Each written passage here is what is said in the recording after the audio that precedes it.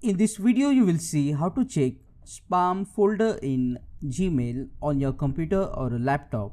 If you don't receive the email in the main inbox and you think that the email has been wrongly recognized as a spam, then to check the spam folder, at the left hand side under the compose, you will see here list. Click on more option to expand the list and scroll down at the bottom and you will see here the option spam. Now click on this spam option and you will see here all the emails that have been marked as spam. If you don't want these emails to appear in spam, then click on the email to select it and just click on no spam. So you will receive all the emails in the inbox from that email ID.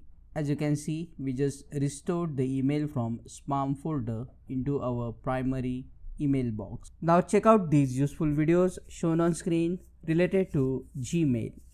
Don't forget to like and subscribe if this video solved your problem. Thank you.